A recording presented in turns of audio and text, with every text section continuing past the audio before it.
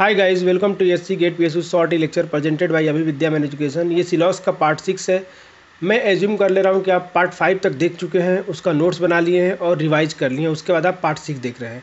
अगर आप ऐसा करते हैं तो आपका कॉन्सेप्ट एकदम क्लियर हो जाएगा और स्ट्रांग हो जाएंगे। किसी भी एग्जाम में अगर सिलॉस से बेस्ड क्वेश्चन आएंगे, आप इजीली उसको सॉल्व कर पाएंगे। अगर आप मिस कर दिए हैं पार्ट 5 तक देखना, तो उसके नीचे लिंक डिस्क्रिप्शन में दिया हुआ है। आप पहले पार्ट 5 तक देख लीजिए, 1 by 1, 1 2 3 4 5। उसके बाद पार्ट 6 देखिए तो आपका कॉन्सेप्ट और क्लियर होगा। ठीक है। और आज हम लोग पार्ट 6 में बात करने वाले हैं सम नॉट का कॉन्सेप्ट क्या होता है, ओनली ए इज़ बी का मतलब क्या होता है। ये उतना इंपॉर्टेंट नहीं है, लेकिन जानना ज़रूरी है। क्या पता क्वेश्चन में अगर ऐसा आ गया तो आप क्या करेंगे। तो इसका बेसिक सा इंट्रोडक्शन हम लोग बात करेंगे। इसका ज़्यादा डिटेल में हम लोग नहीं जाएंगे। और ये कॉन्सेप्ट का लास्ट पार्ट है। ठीक है, पार्ट 6 तक ये लास्ट पार्ट है। इसके बाद और भी पार्ट आएंगे जिसमें हम लोग केवल क्वेश्चन का सेट में लाता रहूँगा टाइम टू टाइम। ऐसा हो सकता है कि 15 दिन बाद या फिर 1 महीने बाद या फिर 2 महीने बाद, हर 15 दिन 1 महीने बाद कुछ ना कुछ 4 या 5 क्वेश्चन का सेट में लाते रहूँगा और इसमें इंक्लूड करते रहूँगा। ठीक है। अब जो है कि थ्योरी यहाँ तक कंप्लीट हो जाएगा। नेक्स्ट पार्ट से केवल क्वेश्चन प्रैक्टिस करना बाकी रहेगा। ठीक है। अगर आप चाहते हैं कि मैं क्वेश्चन सेट का भी प्रैक्टिस लेके आऊँ, तो आप कमेंट करके बताइए कि आपको चाहिए कि नहीं चाहिए। अगर आप लोगों को चाहिए क्वेश्चन प्रैक्टिस का सेट, तो डेफिनेटली मैं लेके आऊँगा। और जो लोग रेगुलर फॉलो करते हैं उनको पता होगा कि जब भी कोई टॉपिक कंप्लीट होता है तो मैं PDF प्रोवाइड करता हूँ। ठीक है। तो PDF प्रोवाइड करता हूँ, तो आपको PDF मिल जाएगा। PDF कहाँ से डाउनलोड करना है वो भी मैं इस वीडियो में बताऊंगा। सबसे पहले सम नॉट से स्टार्ट करते हैं कि सम नॉट कैसे एग्जाम में आएगा और कहाँ पे दिखता है और इसे क्वेश्चन में क्या इफेक्ट आता है। ठीक है। तो देखो, कोई भी सिलॉक्स का जो क्वेश्चन होता है, सबसे पहले स्टेटमेंट दिया रहेगा और स्टेटमेंट के बाद हम लोग को क्या दिया रहता है, कंक्लूजन दिया रहता है। तो स्टेटमेंट से कंक्लूजन दिया रहता है, फिर कंक्लूजन के बाद ऑप्शन दिया रहता है आपको एग्जाम में। और वो ऑप्शन जो होता है किससे बनता है, कंक्लूजन से बनता है। क्लियर है। अब ये बताना होता है कि कंक्लूजन स्टेटमेंट को फॉलो कर रहा है कि नहीं कर रहा है। तो जो सम नॉट जो कॉन्सेप्ट है, यहाँ पे आपको सम नॉट दिखेगा, सम नॉट। ठीक है। वो सम नॉट यहाँ पे भी दिख सकता है, कंक्लूजन में भी दिखेगा, लेकिन जब यहाँ पे सम नॉट दिखेगा तो आप इस चीज़ को इजीली सॉल्व कर लोगे, आपको इसमें प्रॉब्लम नहीं होगा। लेकिन स्टेटमेंट में अगर आ गया सम नॉट, तो थोड़ा सा आपको केयरफुल होना पड़ेगा। तो ये वाला चीज़ हम लोग डिस्कस करने वाले हैं कि जब स्टेटमेंट में सम नॉट दिख जाएगा आपको, तो उसको कैसे डील करेंगे। क्लियर है। तो इसका हम वेन डायग्राम कैसे बनाएंगे, क्योंकि देखो मेन टास्क है वेन डायग्राम। जिसका आप वेन डायग्राम बना लिए स्टेटमेंट का और रिलेट कर लिए, तो आप इजीली कंक्लूजन को सॉल्व कर लेंगे। ठीक है। तो सम नॉट स्टेटमेंट में आएगा तो आपको वेन डायग्राम बनाना आना चाहिए। कंक्लूजन में अगर सम नॉट आता है तो आप इजीली देख के बता दोगे कि होगा कि नहीं होगा। लेकिन स्टेटमेंट में वेन में सम नॉट आता है तो आपको वेन डायग्राम एकदम क्लियर होना चाहिए। ठीक है। तो मैं आपको अभी सिखाता हूँ कि वेन डायग्राम कैसे बनाएंगे सम नॉट का। ठीक है। तो देखो, स्टेटमेंट अगर दिया है कि सम A is not be, some A is not be. ठीक है। ऐसे स्टेटमेंट देगा आपको। तो इसका मतलब ये हुआ बच्चों, अगर लेमन लैंग्वेज बोलूँ कि कुछ ए है जो कि बी नहीं है, कुछ ए है जो कि बी नहीं है। तो देखो, जब भी वेन डायग्राम बनाना, आप ऐसे एक फिगर बना लेना। ए को ऐसे बनाना, बी को बनाना, और ए का कुछ हिस्सा, जैसे ये वाला देखो मैं ये बना रहा हूँ, ये जो हिस्सा है बी में कॉमन नहीं हो सकता है, ये कभी बी के साथ शेयर नहीं होगा। तो आप ऐसे बना लो और यहाँ पे क्रॉस लगा देना। तो इस डायग्राम का मतलब ये होगा, आप हमेशा अंडरस्टैंड करोगे कि कुछ ए का हिस्सा है जो बी में नहीं है। क्लियर है। ये एक्यूरेट डायग्राम नहीं है। ऐसा हो सकता है कि बी यहाँ पे आ जाए, यहाँ पे आ जाए, कुछ भी हो सकता है। लेकिन बी जो है इस हिस्से के साथ, ये जो ए का हिस्सा है, ये जो मैं अभी डार्क कर रहा हूँ, ये हिस्से के साथ कभी बी शेयर नहीं करेगा अपने आप को। इसमें और बी में, इतने हिस्से में और बी में कुछ कॉमन नहीं है। कुछ हिस्सा ए का है जो बी के साथ कभी भी नहीं शेयर करेगा, और बाकी हो सकता है, नहीं भी हो सकता है। क्लियर है। तो ये डायग्राम बनाएंगे आप लोग, सम ए इज़ नॉट बी दिया रहेगा तब। अब इसमें देखो, कुछ कंक्लूजन में आपको बता देता हूँ कि कंक्लूजन को कैसे कैसे देखना है। तो देखो, कंक्लूजन में दोनों बता चुका हूँ आप लोग को। एक तो एकदम 100% जो डेफिनेट ट्रू होगा या फॉल्स होगा या फिर कैन नॉट होगा, और दूसरा वाला पॉसिबिलिटी वाला। तो यहाँ पे मैं जो कंक्लूजन लाऊंगा, डेफिनेट वाला भी आएगा और पॉसिबिलिटी वाला भी आएगा, दोनों के दोनों, क्योंकि दोनों के दोनों मैं आपको बता चुका हूँ। तो देखते हैं, ये कंक्लूजन है आपके सामने। सम A R B, some A can be B. तो अब देखो, सम ए आर बी का मतलब क्या हो गया कि कुछ ए जो है बी हो सकता है। तो इस फिगर को देखना है, और ये स्टेटमेंट है, ये कंक्लूजन हमको बताना है ऐसा पॉसिबल है क्या। तो देखो, इस डायग्राम जो आप रफ डायग्राम जो बना, इसमें तो नहीं दिख रहा है कि ए बी में कुछ कॉमन है, लेकिन आप ऐसे सोचो कि ए का यही तो हिस्सा है जो बी के साथ नहीं हो सकता, और ये जो बाकी हिस्सा ए का है वो तो बी के साथ शेयर हो सकता है कि नहीं हो सकता है। अब इस बात को मैं डायग्राम बना के आपको समझाता हूँ। जैसे मान लो कि ए है ये, और ए का यहाँ पे कुछ हिस्सा है जो बी के साथ शेयर नहीं है। ठीक है। लेकिन बी ऐसे भी तो हो सकता है कि नहीं हो सकता है। तो बी ऐसे भी तो हो सकता है ना, ये ए का कुछ हिस्सा बी में नहीं है, लेकिन बाकी जो बचा हुआ ए का हिस्सा है वो बी के साथ कुछ शेयर कर रहा है। हम ऐसा मान सकते हैं, ऐसा बना सकते हैं कि नहीं, ऐसा पॉसिबिलिटी है। तो देखो सम ए आर बी, तो ए और बी में कुछ कॉमन इस फिगर के हिसाब से हो भी रहा है, नहीं भी हो रहा है, और यहाँ पे हो भी रहा है। मतलब आप श्योर नहीं है कि ए और बी में कुछ जो ए का जो बचा हुआ हिस्सा है बी के साथ शेयर है कि नहीं है, कुछ कॉमन है कि नहीं। तो यहाँ पे श्योर नहीं है, इसका मतलब ये कैन नॉट से वाला सिचुएशन है, कैन नॉट से वाला सिचुएशन है। और जब कैन नॉट से होता है बच्चों तो फॉलो नहीं करता है। और मैं बता चुका हूँ कि अब कैन नॉट सिचुएशन है, कैन नॉट से सिचुएशन है, तो यहाँ पे पॉसिबिलिटी वाला क्वेश्चन सही हो सकता है। पॉसिबिलिटी वाला अगर कंक्लूजन दिया रहेगा तो सही हो जाएगा।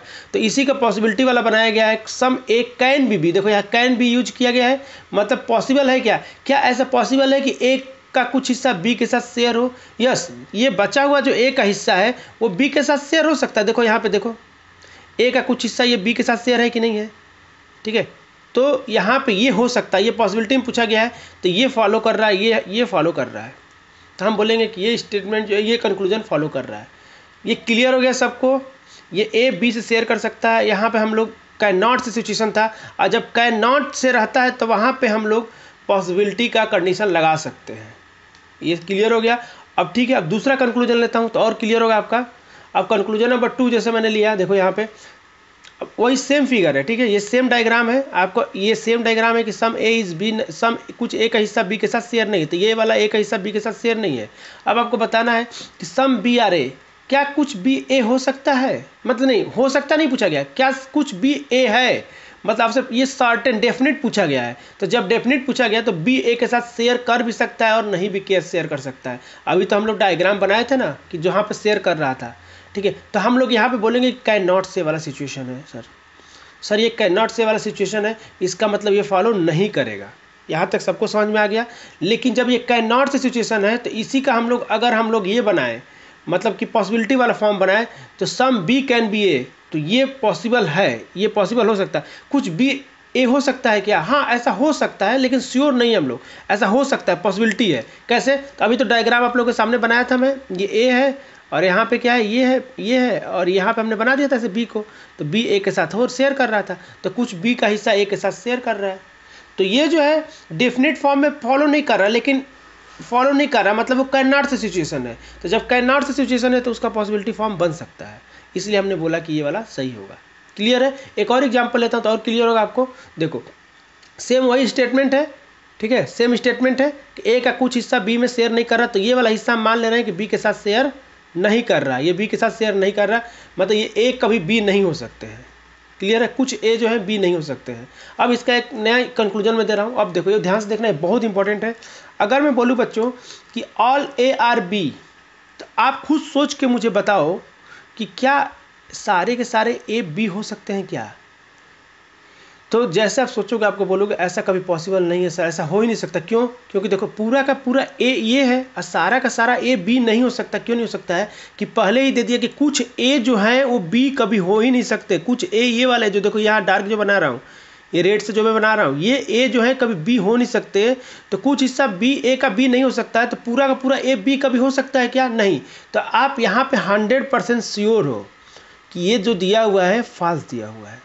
तो जब 100% फॉल्स रहता है तो बच्चों हम लोग क्या बोलते हैं कि कंक्लूजन को फॉलो नहीं करता है।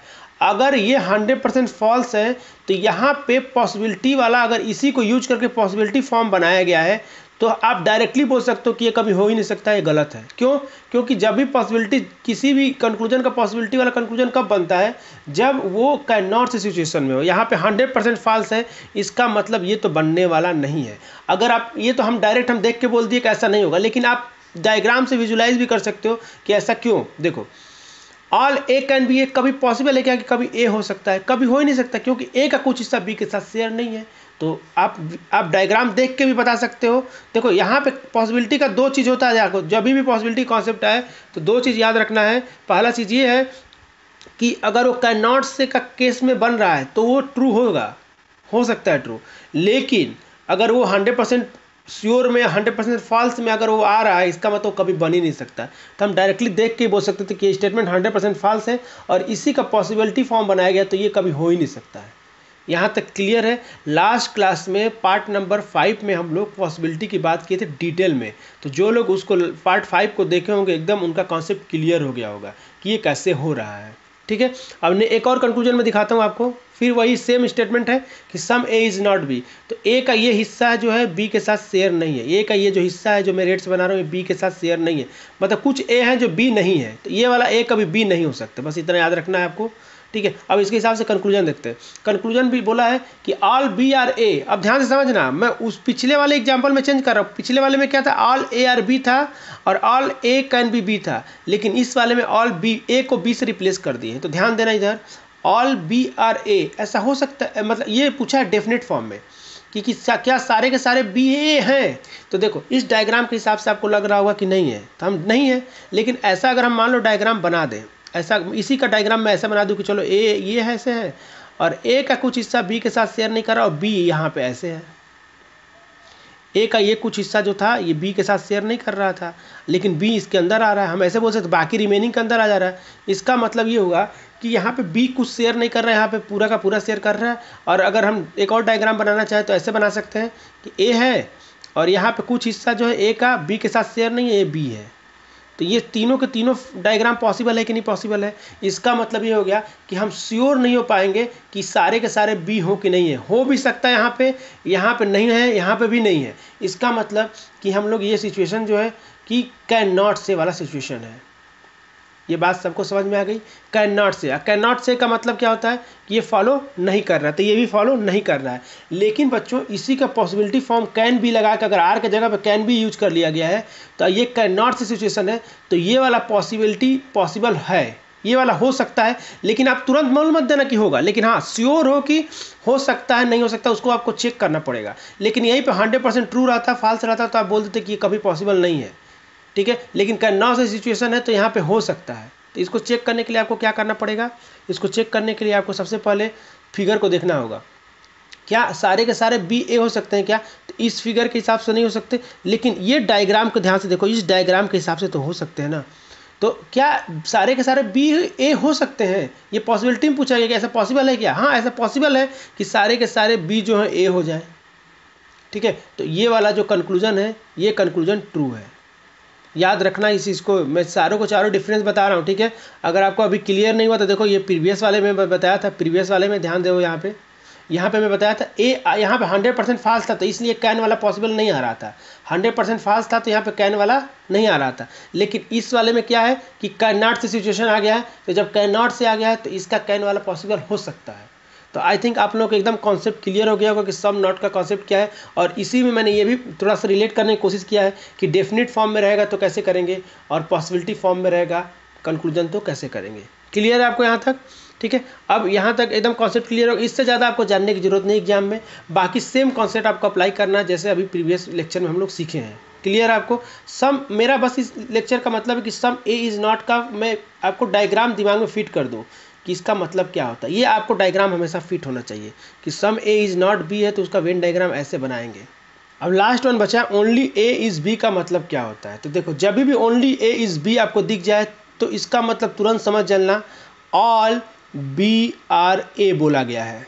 इसका मतलब ये होता है ऑल बी आर ए। अब इसको याद करने का सिंपल सा लॉजिक है कि जहाँ भी ओनली ए इज़ बी दिया रहेगा तो ओनली की जगह पे आप ऑल से रिप्लेस कर दोगे और ए और जो एलिमेंट है उनको आपस में रिप्लेस कर दो, तो बी की जगह पे ए आ जाएगा, ए की जगह पे बी आ जाएगा। बस ये आपको ऐसे याद रखना है।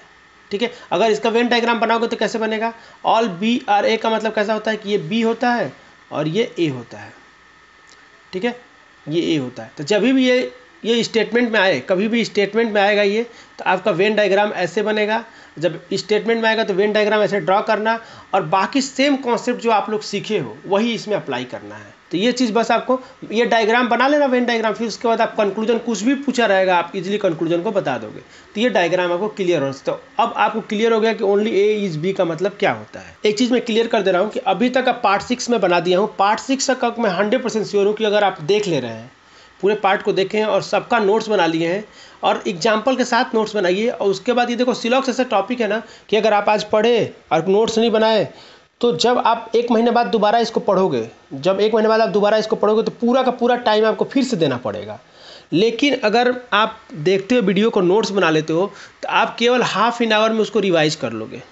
लेकिन अगर आप नोट्स नहीं बनाते हो तो 1 महीने बाद सारे के सारे भूल जाओगे चीज़ों को, आपको फिर से पूरा वीडियो देखना पड़ेगा। तो मेरा रिकमेंडेशन ये है कि आप पहले देखो, नोट्स बना लो और उसको टाइम टू टाइम रिवाइज करते रहो। और मैं 100% श्योर हूँ, अगर इतना आप कवर कर लिए तो कोई भी गेट में क्वेश्चन आए आपसे नहीं छूटेगा। मैं 100% श्योर हूँ। PSUs में कोई भी क्वेश्चन नहीं छूटेगा, और इंजीनियरिंग सर्विस में अगर इससे रिलेटेड आया क्वेश्चन, कोई नहीं छूटने वाला है। मैं 100% श्योर हूँ। क्लियर है? अगर आप SSC JEE का भी पेपर दे रहे हो, SSC JEE का भी पेपर देने जाओ, उसमें भी सिलॉक्स से क्वेश्चन आते हैं, वो भी आपसे नहीं छूटेगा। क्लियर है? ये मैं ऐसा क्यों बोल पा रहा हूँ, क्योंकि मैं ये पिछले 5-6 सालों से मैं गेट वाले स्टूडेंट को पढ़ाता हूँ। तो जो उनका फीडबैक है, जो बच्चे ऑफलाइन क्लास में बताते हैं कि सर एग्जाम में सारे के सारे क्वेश्चन सॉल्व हो जाते हैं, उसके बेसिस बता रहा हूँ। ठीक है? तो अगर आप पूरा का पूरा कवर कर लेते हैं तो आपसे भी सारे के सारे क्वेश्चन एग्जाम में 100% श्योर हूँ कि बनेगा ही बनेगा। लेकिन आप थोड़ा भी लापरवाही करोगे तो ये नहीं बनेगा, याद रखना है। सिलॉक्स ऐसा है कि बहुत कन्फ्यूजन होता है। ठीक है? अगर आपको अच्छा करना है ज़िंदगी में, आप अच्छा करना चाहते हो, तो याद रखो हमेशा, आप नहीं पढ़ रहे हो लेकिन आपका कंपटीटर उस टाइम पे पढ़ रहा है। ठीक है? याद रखना, अगर आप किसी टाइम पे मज़े कर रहे हो, घूम रहे हो, एंजॉय कर रहे हो, तो उस टाइम पे आपका कंपटीटर पढ़ रहा है और वो आपको पीछे करते जा रहा है। याद रहे इस बात को। अगर आपको लाइफ में कुछ अच्छा करना है तो आप डेफिनेटली मेहनत करो। और जैसा कि सब जो लोग रेगुलर फॉलो करते हैं उनको पता हो कि जब मैं कोई टॉपिक कंप्लीट करता हूं तो उसका एक PDF देता हूं। ठीक है? तो इसका भी सिलॉक्स का भी एक PDF रेडी है आप लोगों को। और ये कहाँ से डाउनलोड करना है, तो टेलीग्राम चैनल है, आपको टेलीग्राम चैनल ज्वाइन करना पड़ेगा। अभी विद्यामैन। अब आपके दिमाग में आ रहा होगा कि सर इस PDF में क्या क्या होगा, तो इस PDF में गेट में जितने भी क्वेश्चन आए हुए हैं सारे के सारे मिल जाएंगे आपको। किसी PSUs में जो मुझे मिले हुए हैं वो भी मिल जाएंगे। अगर इंजीनियरिंग सर्विस में आया होगा तो वो भी क्वेश्चन मिल जाएगा। सब एक जगह आपको क्वेश्चन मिल जाएंगे प्रैक्टिस के लिए। अब कुछ क्वेश्चन उसमें से होंगे जो हम लोग क्लास में डिस्कस किए हैं। तो मैं क्या करता हूँ कि एक क्वेश्चन लिखा, क्वेश्चन के नीचे उसका एक YouTube का URL लिंक डाल देता हूँ, ताकि अगर उस क्वेश्चन में कुछ डाउट होगा तो आप डायरेक्ट उस लिंक पर क्लिक करोगे और डायरेक्ट वीडियो को उसके सॉल्यूशन के वीडियो को देख लोगे आप। तो एकदम आपका कॉन्सेप्ट क्लियर हो जाएगा। ठीक है? तो ये PDF आप डाउनलोड कर लेना है टेलीग्राम चैनल से। और ध्यान रहे कि जो PDF है हमेशा strictly related to syllabus of gate और इंजीनियरिंग सर्विस के लिए रहता है ये। ठीक है? बाकी एग्जाम में भी काम आएगा, लेकिन इनके लिए 100% इनफ है इतना। ठीक है? और जब PDF डाउनलोड करें तो आप अपने फ्रेंड के साथ शेयर करें। इतना तो आप कर ही सकते हो कि PDF को आपके ग्रुप, कॉलेज का ग्रुप है या फिर गेट का ग्रुप है, तो आप उसमें शेयर करो सबसे। अगर आप लोग ये सिलॉक्स का वीडियो अच्छा लगा है तो प्लीज़ कमेंट करके बताओ कि आप लोगों को कैसा लगा है, क्योंकि इसको बनाने में बहुत मेहनत लगता है, PPT बनाने में बहुत टाइम लगता है। अगर आप लोग इसको मतलब जैसे मुझे ऑफलाइन क्लास में पढ़ाना हो तो मुझे कुछ नहीं, क्लास में जाओ, मार्कर उठाओ, तुरंत पढ़ा दो पूरा क्योंकि दिमाग में। लेकिन वीडियो रिकॉर्ड करने के लिए बहुत मेहनत लगता है, मैं बता रहा हूँ। सबसे पहले आपको एक PPT तैयार करना पड़ता है। PPT तैयार करने के बाद उसके बाद आपको रिकॉर्ड करना होता है, फिर रिकॉर्ड करने के बाद एडिट करना पड़ता है, बहुत टाइम लगता है। अगर आप लोगों को मेरे वीडियो से गेन नहीं हो रहा है तो कमेंट करके बताएं।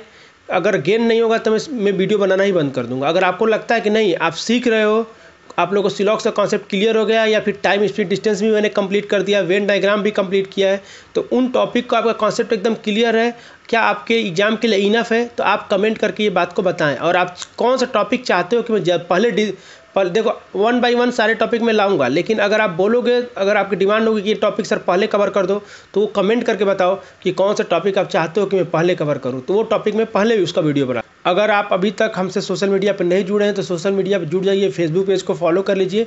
यहाँ पर मैं कोशिश करता हूँ कि डेली एक क्वेश्चन को पोस्ट करूँ और उसका आंसर भी मैं देता हूँ। तो आप अगर आप चाहते हैं कि डेली एक क्वेश्चन सॉल्व करना, ठीक है, तो आप यहाँ पे फेसबुक पेज को फॉलो कर लीजिए, डेली एक क्वेश्चन आपको मिलेगा। अगर फेसबुक डीएक्टिवेट है, फेसबुक नहीं चला रहे तो इंस्टाग्राम पे फॉलो कर लीजिए, इंस्टाग्राम पे भी सेम क्वेश्चन को मैं पोस्ट करता हूँ। ठीक है? और PDF के लिए जो भी आपको PDF डाउनलोड करना है, आप यहाँ पे टेलीग्राम चैनल को ज्वाइन कर लीजिए।